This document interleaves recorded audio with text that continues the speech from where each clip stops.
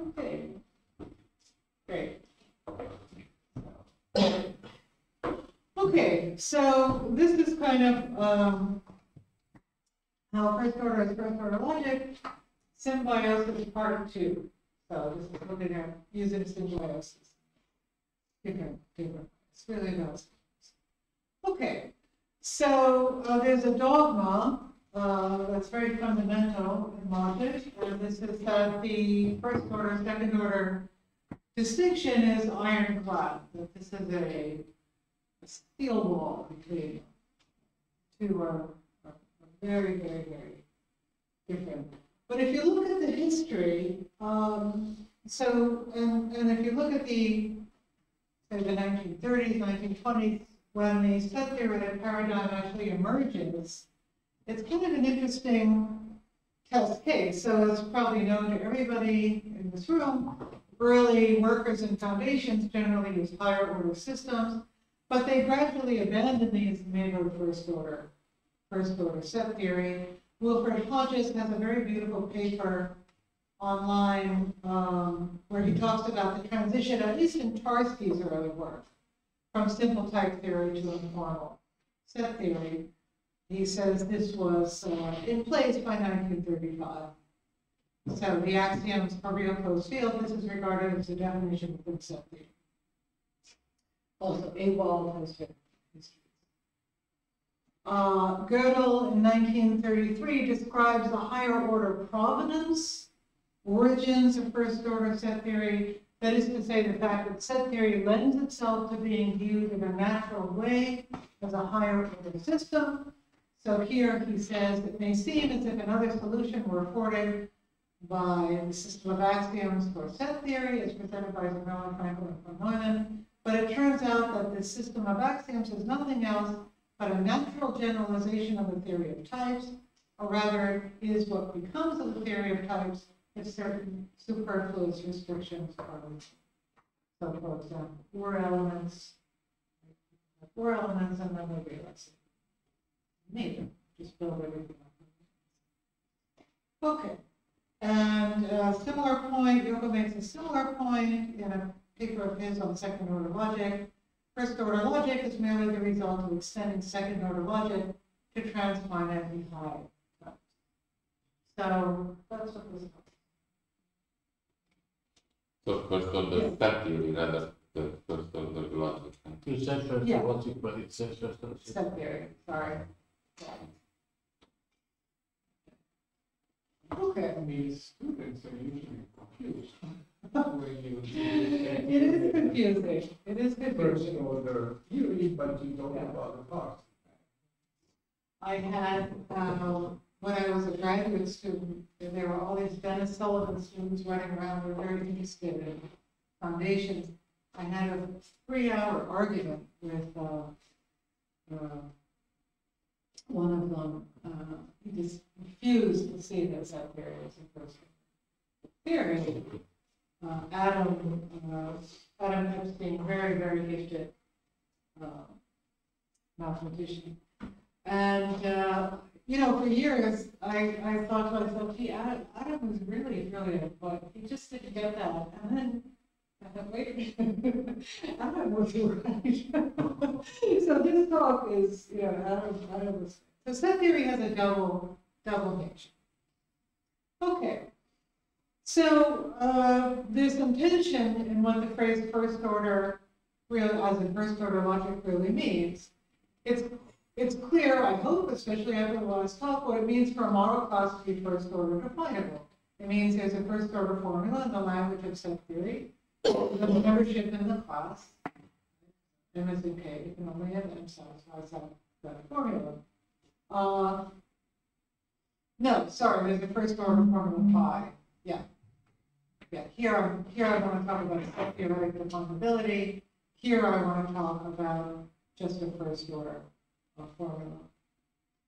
So as we said last time, K being merely a model class means from the point of view of set theory, not this situation. This situation is a first order formula in the language of set theory, perhaps with parameters, so that membership in the class is. But don't you may be relaxed to a theory rather than a formula. Sorry? Don't you relax the one to a theory rather than a formula? It could be an infinite familiar formula that you need to define the class as a first order class. I mean, as a class of first order structure. Well, yeah, okay. I'm not, Not the class Or- of first order. I'm talking about, means for a monoclass to be first order definable, means that there is a single first order formula. Okay. So that if you're a member of the Okay, class, you okay. can only be satisfied. with- Sorry, I'm sorry, I confused everybody because I talked about set theory up here. I really mean to talk about set theory here, an arbitrary. One formula, One arbitrary. not the theory. Exactly. Okay, so this is, I'm gonna dig into this situation here. So here we have a first order formula. Again, this is this interior view that I've been talking about. This is this exterior, right? Here I have the set theoretic definition of the class. So this is a formula of language of set theory, possibly with parameters. This is what I've been calling the exterior view of the class. So first order definability holds only obviously for a very restricted collection of model classes. Any model class, as I said also in the previous hour, is definable in set theory. Still, both of these seem to be based on first order logic. Here I have first order.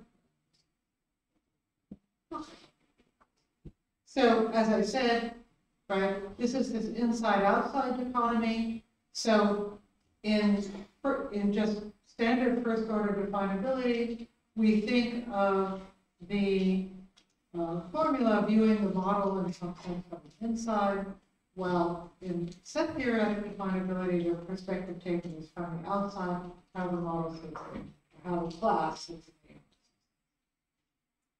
Okay, so what I want to kind of make strange for you is this concept of being first order. So you're making it something very familiar, making it kind of strange. So the concept of a logic being first order is not only whether variables range over the elements of the given domain or subsets of elements and so on, it's also about the content. Whether you're first order or not, right? So I'm trying to challenge this idea of this ironclad distinction between the first and second. Okay?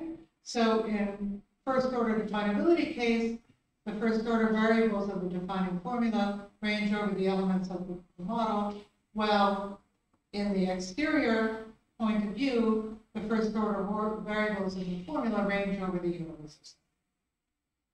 And this contains sets generated by unbounded iterations of power set operation. So higher order quantification is in some sense allowed in first order. It's a clear sense, not some sense. Of course, set theory is a theory, and second order logic is a logic. That's how we commonly think about it. But, so here's our paper. It's going to come out in the Oxford Handbook of Philosophy of Logic. So if you care to view set theory as a logic, and I'm going to hopefully explain to you in this talk how you could conceivably view set theory as a logic, then it turns out to be a stronger logic than second order logic. And this is as it should be, right? Given that this would be a logic allowing all iterations of the concept. Okay. So what about, so here's a very elementary observation about context. If we consider this structure, first order quantification over the structure involves quantification over the reals, but this is actually when we're quantifying over in a first order way over the reals, we're implicitly quantifying the second order way over the natural numbers. Every real number can be identified with a subset. So first order quantification over the reals can be viewed as second order quantification over the naturals.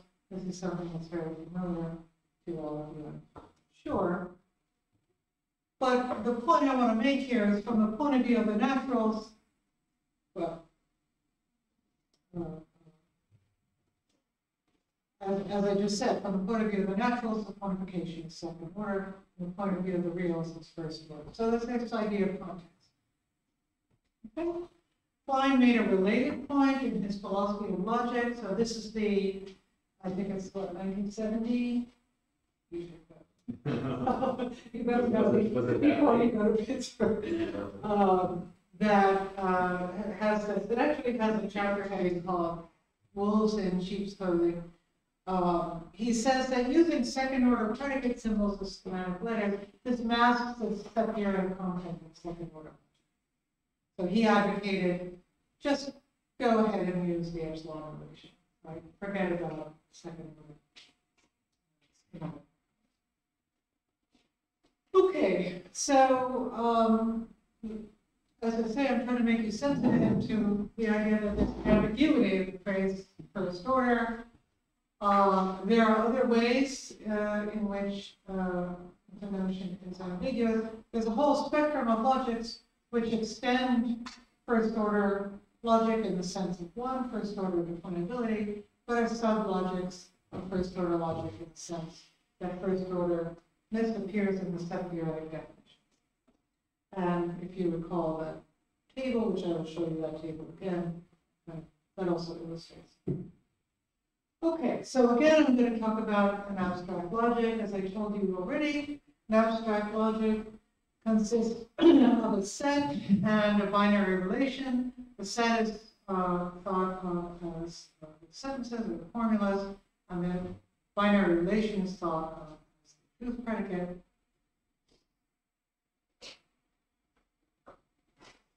Such predicates are given in set theory by first order. So this is this idea of defining every model class being definable. Okay. So in first order logic plus the epsilon relation, one can define everyone.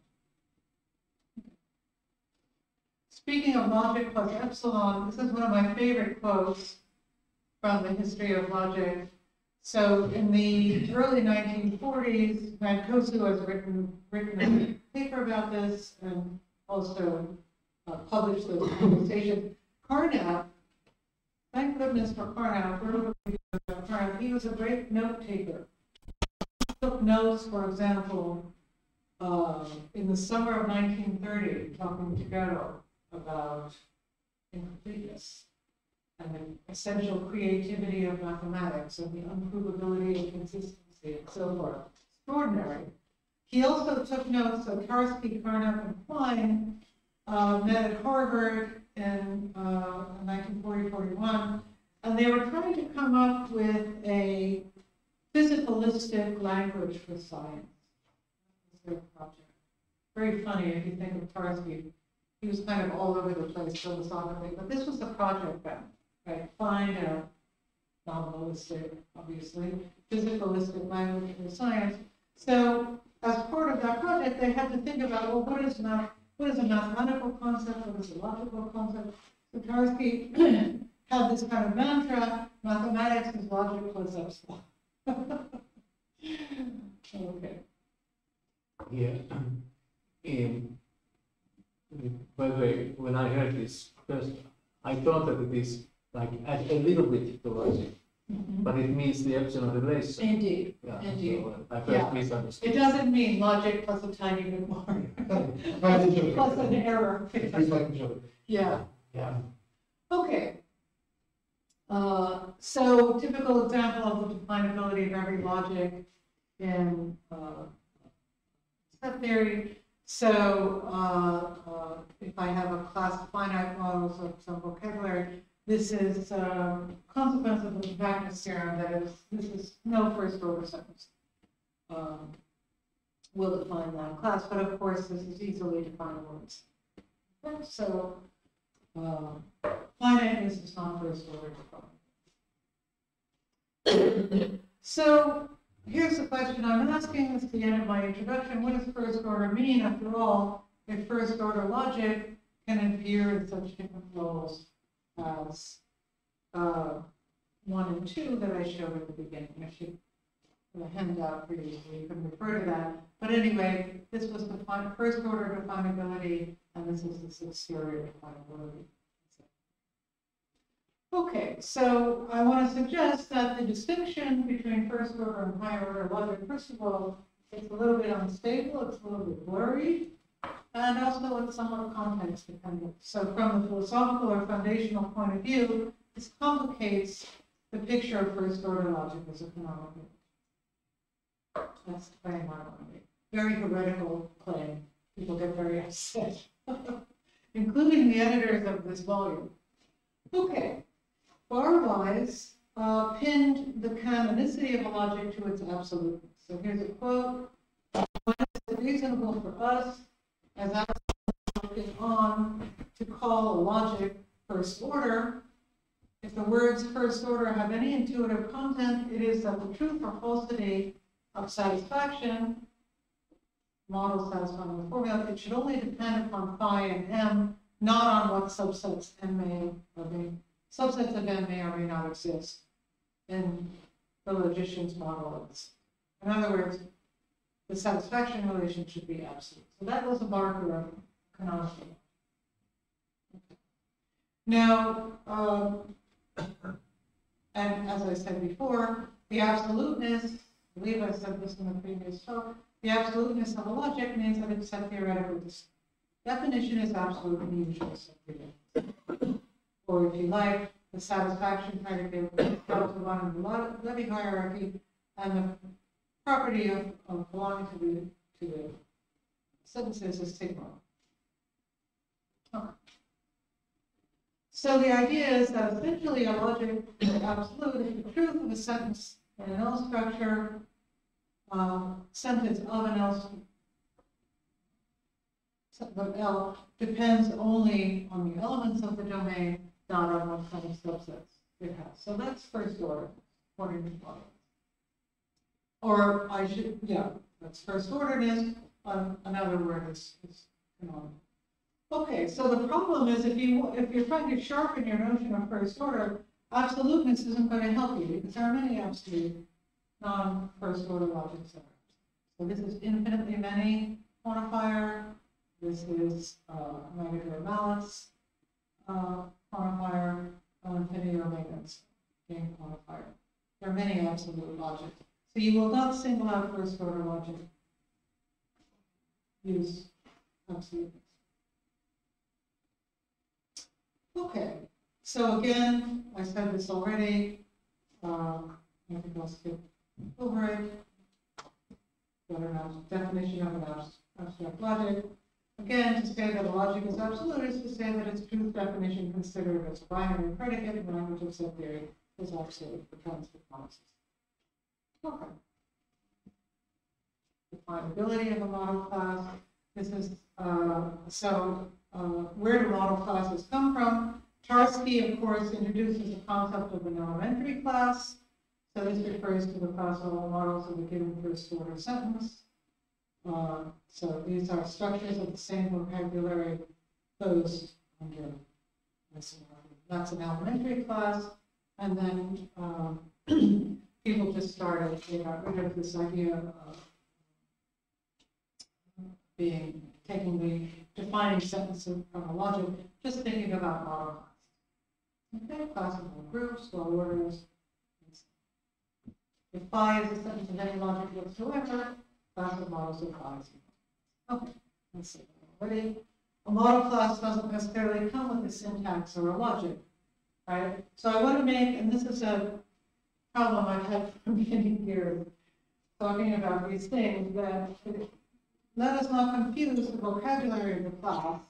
For example, if we consider the classical groups, it comes with an associated binary operation, an inverse, identity element. That's not a syntax. Okay. This is the similarity type of the vocabulary. Okay. We talked about the Lindstrom quantifiers. So you've seen this already. Every model class is definable. Okay, so just to recap where we are, we're trying to make a case that the distinction between first order and second order logic is not as sharp as is generally thought. Absoluteness is part of this. And there are other things you can say about this that I will say. Okay, now one very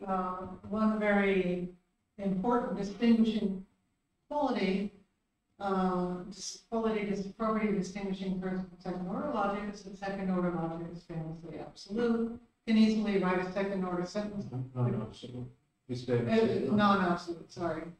Non-absolute, absolute. Which is true in real closed fields if and only if CH holds and false. Otherwise. Okay. So again, thinking about this remark of Klein and this kind of whole campaign against second order logic, so much so that it was considered very important when Shapiro and others started writing about second order logic in, I guess, the aughts or something, advocating second order logic as a foundation. This was seen as something revolutionary because the Kleinian campaign against second order logic was very, very effective. And again, it is driven by this idea of metaphysical commitment, set theory being metaphysically heavy, and so on. I think this was a very bad detour, actually, in philosophy and foundation. Okay, anyway, the non-absoluteness of second order logic must have to do with its set theoretical content. But how do we think about the set theoretical content of second order logic? Here's I'm going to bring out Yoko's symbiosis again.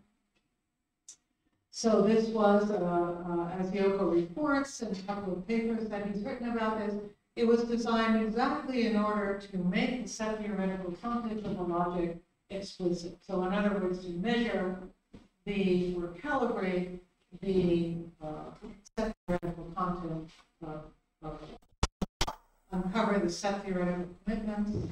That's it. Okay, so in the previous talk, I used it to think about the problem of finding a natural syntax for a class. So this, I think, is Scotland, right? So here's the model class, and then somehow, we're very used to this, a logic kind of grows up out of the class, a logic and the syntax, but the question I asked in the previous talk was how does that happen in a natural way? How to think about that happening. Okay. So here I want to use it for the proposition that set theory can be viewed as a logic, and in fact it's the strongest logic. So I will define all these things for you, but precisely in symbiosis you find a set theoretical predicate or operation P, such that in any situation where P is absolute, the logic is, and vice versa. So speaking very broadly, as I said, I will define this for you. This means that one is able to detect on the one hand whether a logic sees the invariant content of a given predicate, while on the other hand, the absoluteness of the logic is pinned to the absoluteness. So that's what symbiosis is. It's a kind of two-way beneficial relationship. Okay. So what comes out of the analysis is that second order logic is non-absolute because it's symbiotic with the power set operation, as I said before. That is to say, once we hold the power set operation fixed, second order logic becomes absolute. On the other hand, second order logic sees the power set operation and can talk about it, and everything else that is absolute relative to the power set operation via its definable log classes. I will make this precise. This may seem very mysterious. Okay. Of course, this is not surprising. This is in some sense the expected result or the correct result, that the non-absoluteness of second order logic should have to do with the power set. So this is the right outcome. Okay, so here are these ingredients. I've been talking about keeping the power set operation fixed. So we say predicate is R absolute if whenever we add sets to the universe, it takes sets away without changing R. Also, P remains unchanged. So if I think about the predicate X is countable, then being uncountable, ordinal, and so on, these are all going to be absolute with respect to R. R is probability. Technically, this is the same, so I say predicate P is absolute with respect to R, or absolute, R absolute, if it's delta 1 R. That is, That's the one with respect to what theory, the extended language epsilon R. but the theory is, or just formally. So I have a predicate in the language set theory, Mhm. and I have a, Phi 1 and the sigma 1 formula, that's the predicate, that's the extension of the phi 1 formula and the sigma 1 formula. sorry, so if I have another predicate, Mhm. so I'm working in set theory, I have Mhm. another predicate, so I say that the predicate P is absolute with respect to that predicate if it's delta 1 in the extended language. What Mattia means is that delta 1 means sigma 1 and pi 1, but they have to be proved equivalent. Provably so, And yeah, usually it is Yeah. VFC. provably, yeah. Okay. sometimes KB, but with the not prepared is probably CSC. And sometimes in B, Mhm. those are Okay. just a proof. Okay, here's the delta operation, which I mentioned last time.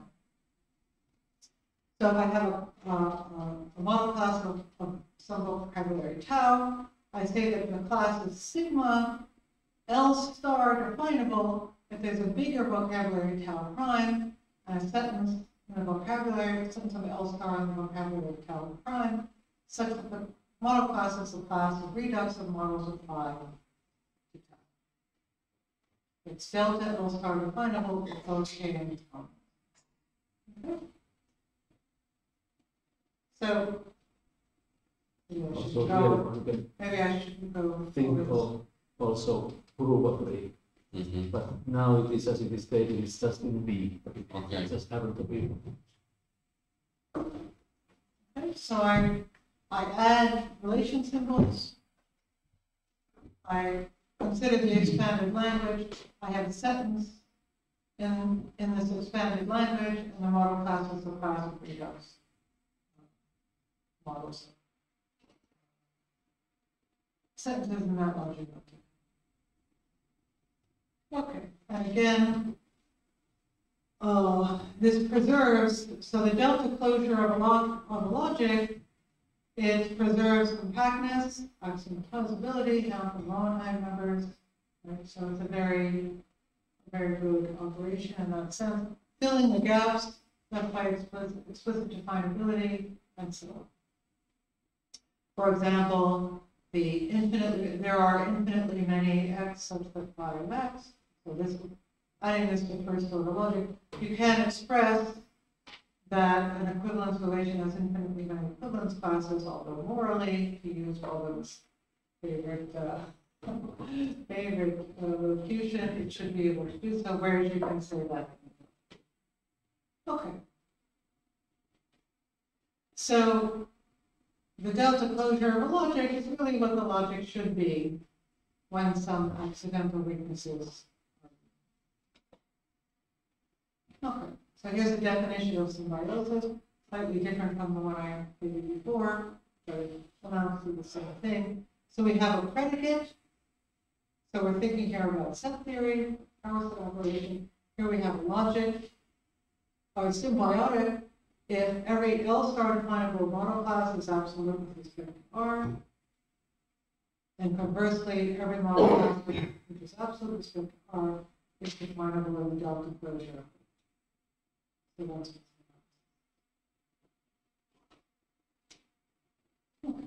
we already mentioned the symbiosis between second order logic and power set. The Hartley quantifier, which talks about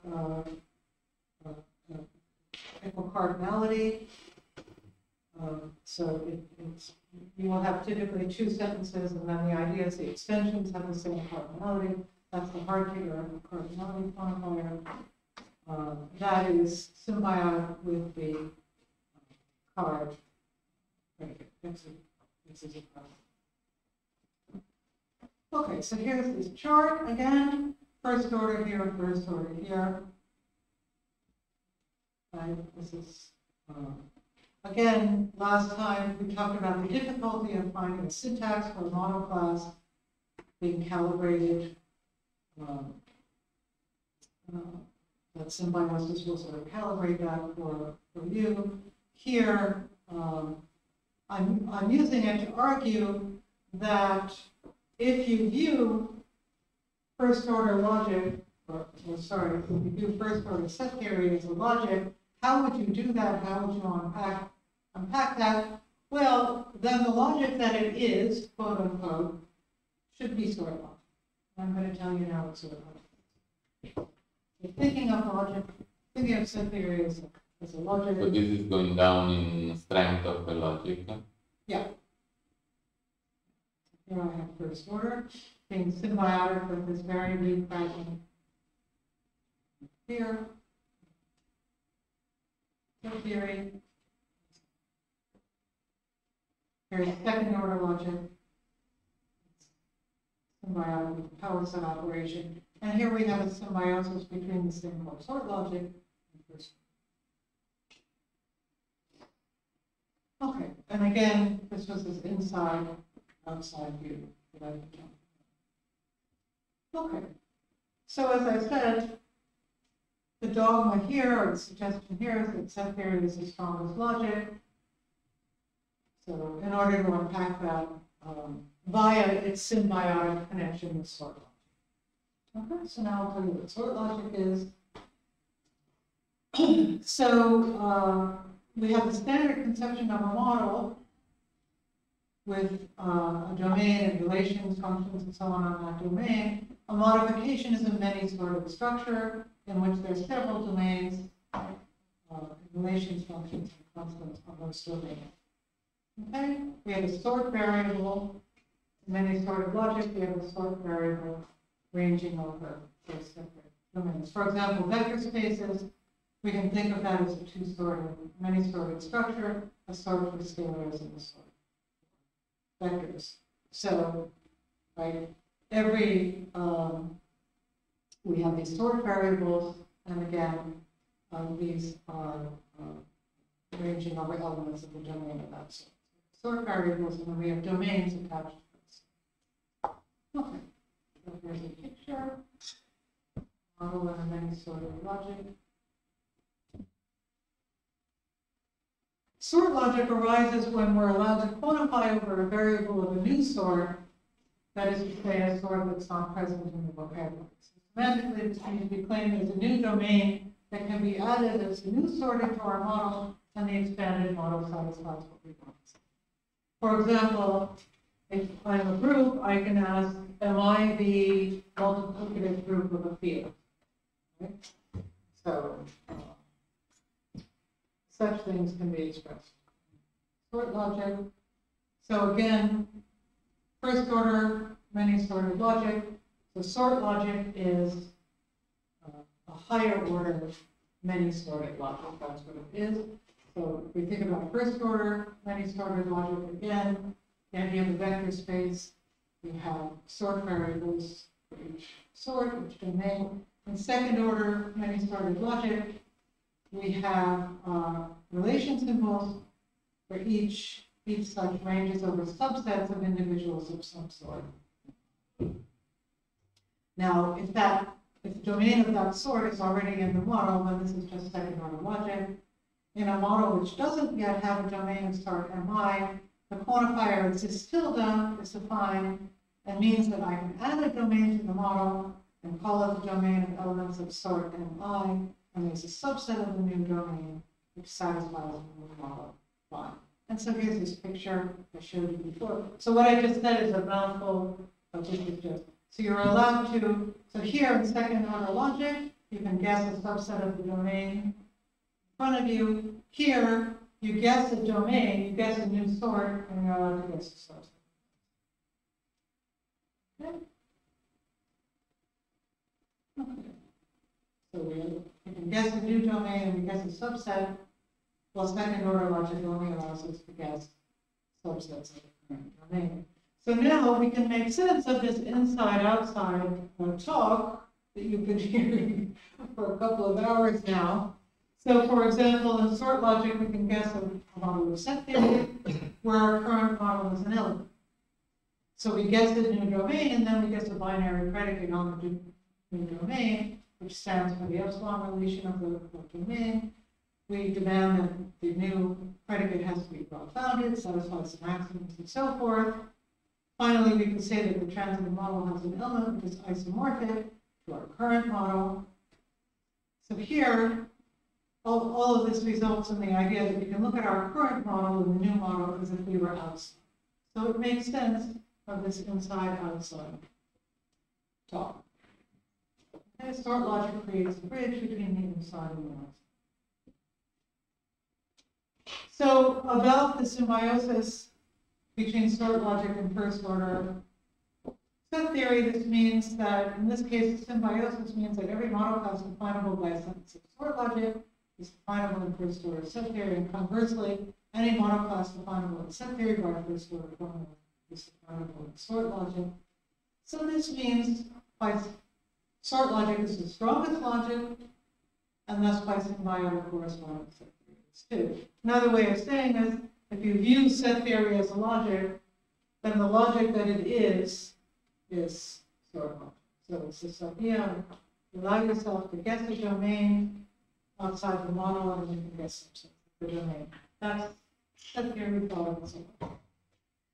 Symbiosis, so Yoko's worked with Maria on this, on getting reflection principles and so on. As I said, you can use it to calibrate the set theoretic content of the logic. You get reflection principles, complexity of the decision problem of the logic, and so on. Yoko's theorem that the set of validities of second order logic is a complete pi2. Okay, so symbiosis lays down a bridge between the inside and outside. Maybe that. Other ways to complicate the first order, second order distinction. So if we think of Lindström's theorem, which characterizes first order logic in terms of certain canonical model theoretic properties, compactness and long-term solar. So again, just with absoluteness, if we want to use that model theoretic characterization to single out first order logic, it doesn't do a very good job because some strong logics come very close to being first order by having those properties. So for example, the logic may satisfy Compactness theorem and have a downward long-term solar some term. Some point, maybe not toward countable, but okay. So, for example, cofinality logic, Q omega, co x y phi x y says that phi defines a linear order of cofinality. This logic is very close to being first order. It's fully compact, and it has Longheims column down to L of 1. But if you use that quantifier, if you build a constructible hierarchy based on that quantifier, you get a different inner model than L. So all of a sudden you jump outside of L. So, and on the other hand, there are, for example, the Magador-Malix quantifier will not give you a new inner model. And yet, the Magador-Malix quantifier is consistently badly incompact. So by the Lindström characterization, characterizing the logic for its first order quantifiers, Magador-Malix is very far from first order, and yet L reads it as being first order. So, so there's a kind of the Lindström characterization kind of mischaracterizes one. So we've been talking with Boven. You can characterize a logic as L tame if building the constructible hierarchy with that logic doesn't give you a new inner model. So that's L tameness. So there's a question of characterizing the L-tame logic, or if you like, so the reason, there's a nice little lemma here. If you use this quantifier to construct L, you pick up 0 sharp, so that's why you get a new inner model. So there's a question, characterize the logics So that building L with those logics, it's substation. Any questions? Okay, so this is another, so again, there are strong logics which are very close to being first order in their model theoretic properties. Interesting insight on from characterization, it's not tracking the first order, second order. In terms of in the context. Okay, I'm not going to talk about internal catabolicity, but just briefly, this is another way that first order and second order logic distinction becomes complicated. So here's the, right, suppose we have two structures satisfying first order piano. Suppose the induction, in the induction schema, I guess induction, yeah, we're talking about induction. You can mention either, so you can mention both the operations of both models. So this is what, right, the two models can kind of shake hands in that sense. Then there's a formula in common vocabulary, or in the union of vocabulary, which defines an isomorphism between the structures. This is called internal catabolicity. Very interesting. Okay, I just want to end with the meta theory properties. So this is something very simple. This idea of meta theory, thinking about the first order, second order distinction from the full order. So if we say that second order logic can express well-foundedness, we're saying that there's a sentence, second order sentence, so that for all models, ME is well-founded if and only if ME satisfies 5. Here, in left-hand side, I mean, how do we think about this left-hand side? Well, we can put the second order thing on the left-hand side, but that's would be vacuous, so that doesn't help us. So here we have second order statement, satisfaction of a second order sentence. Here we have something informal. So how do we think about that? Well, probably most people would say that we should use a set theoretical definition of well-foundedness on the left-hand side. But then how do we understand the set theoretical statement that the structure is well-founded? Well, we derive it from the axioms. Okay, so we work in first order set theory and we derive the statement. Let's do the same with the right-hand side. So here's the second order statement, right? Again, if we don't want to put the set theoretical definition here, because we want to really understand what this means. We use the axioms of second order logic to define the meaning of second order logic. What we really want to do is think of second order logic as two-sorted first order logic. So this is second order logic with the Hankin semantics, which is completely axiomatizable. Why? Well, the thought here is if we want to make sense of this, we need a complete proof system. We make sense of this axiomatically.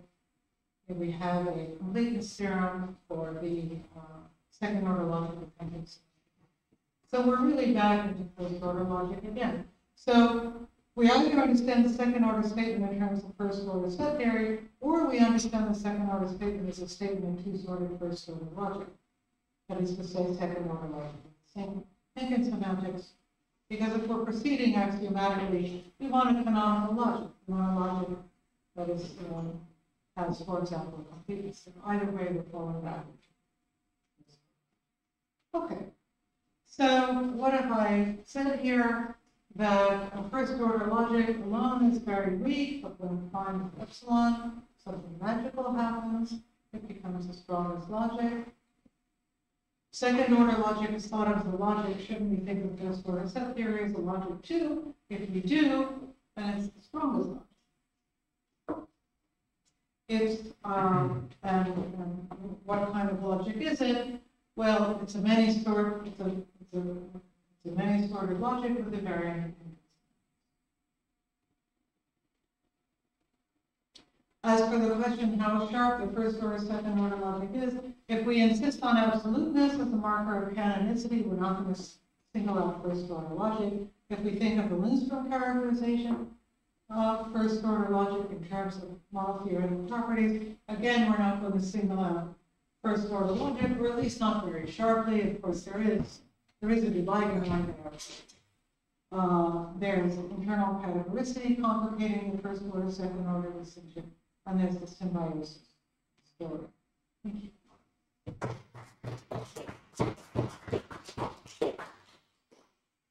Questions?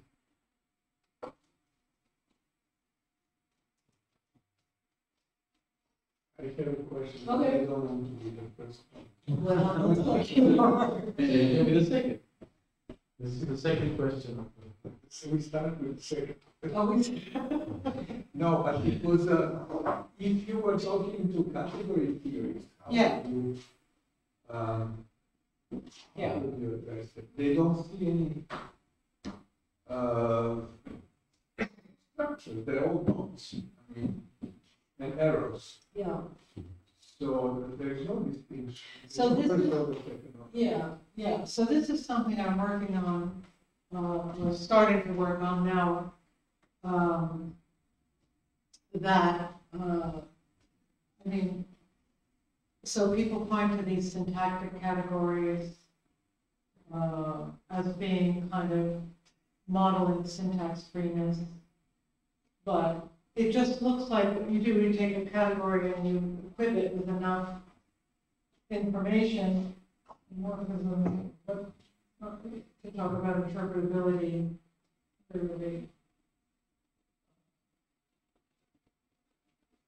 they have a story about syntax freeness, for sure. But it's, as I say, it's something I'm just beginning to study. Yeah, so I talked about this with Samson. So every category has a unique, after isomorphism, unique natural numbers. So that's like a second order axiomatization of natural numbers. But it is. So, you mean every topos or every? Every well-pointed What's that? What did you say? not every topos has a natural number. You need to ask them. Or not. Well, you may need the topos to make sense of the uniqueness, but if you define the natural numbers you only need a Cartesian category, and then you define it as a kind of universal object with respect to certain diagram. And then any two objects with that property, you combine it and you get that there's an isomorphism.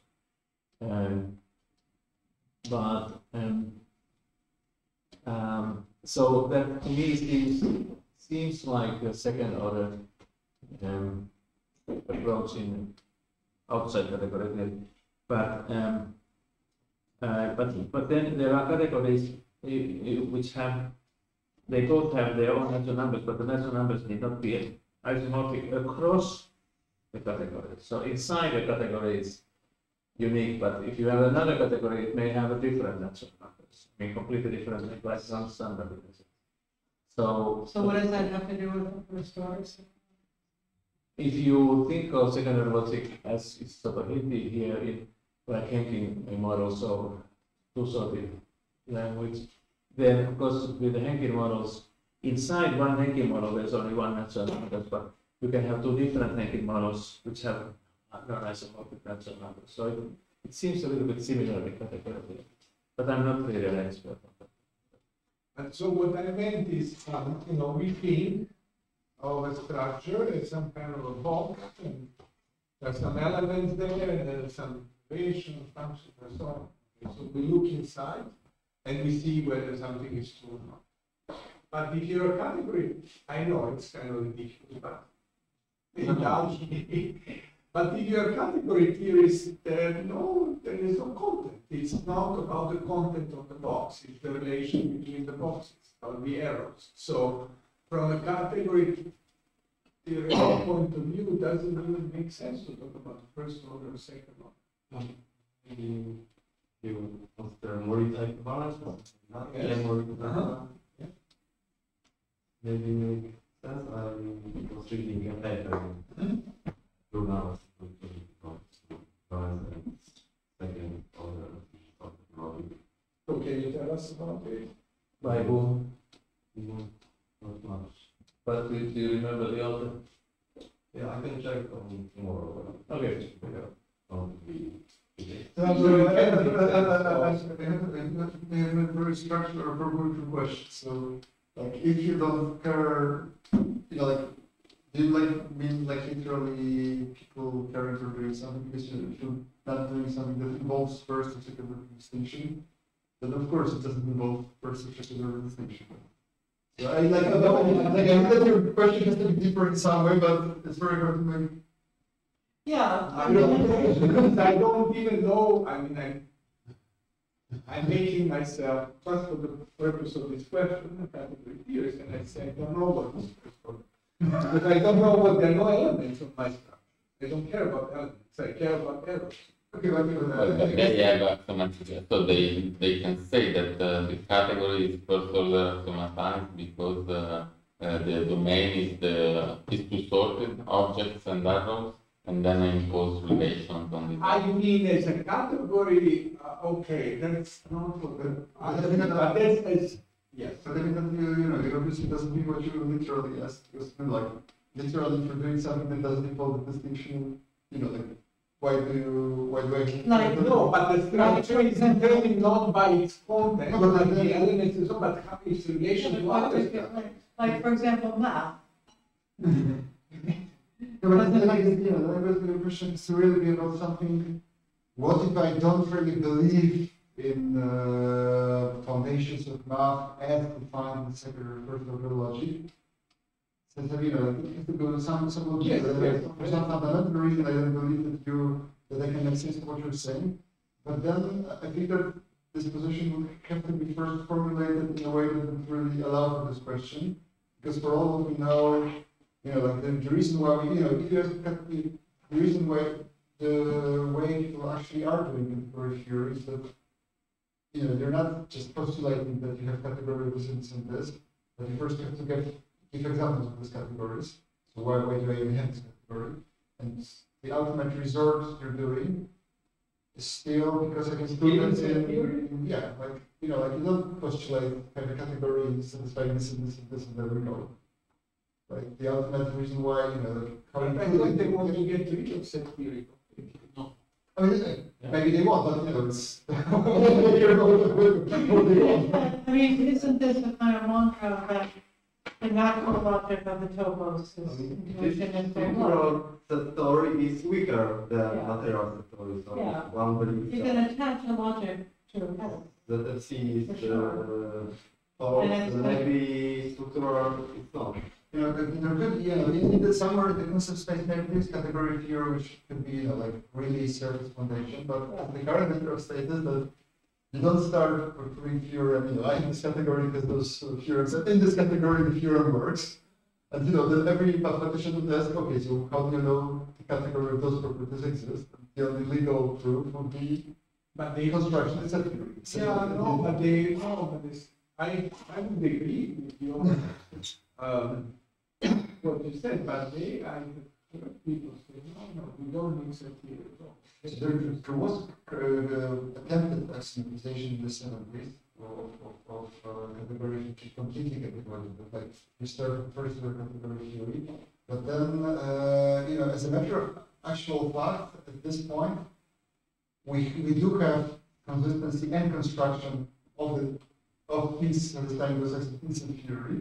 So I should, as a set theorist, you should ask, well, why should I care about your foundations? It depends on mine. And on the other hand, there is no I think that if someone proposed some first order category theory, starting with categories of primitives, sounds like we don't have any kind of severe, like, and because some independent philosophical reasons, pure theory is consistent, then we start option, right? So you think they don't have? No.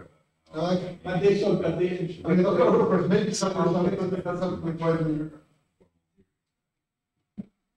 Especially, you know, like, you can like parallels. You know, like if pressed, then you end up with, you know, a bunch of accessible to explain why you can believe this. So maybe, you know, maybe the alternative universe already not some not distant future. We do have like foundations started from the point of view of category, definitely moral point of view was actually formulated within category theory. And then, if this is examined through the technical method, the application starts to become valid. Okay, but what if you, for example, do only homotopy theory? Then you can just live in the model category, which is a universe, or when you can work in. You know, like you think saying what axis, you know, what kind of vectors. Well, it's like the real numbers. So I have my universe Yeah, but maybe like I have a very legal and honest worry. So in this study of the group, what makes it so much feel like people precisely because So it's the kind of class with this kind of even not only the theory, but they want to dispense even with logic.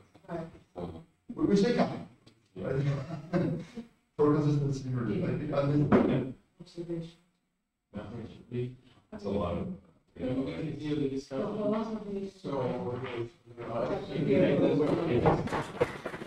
So,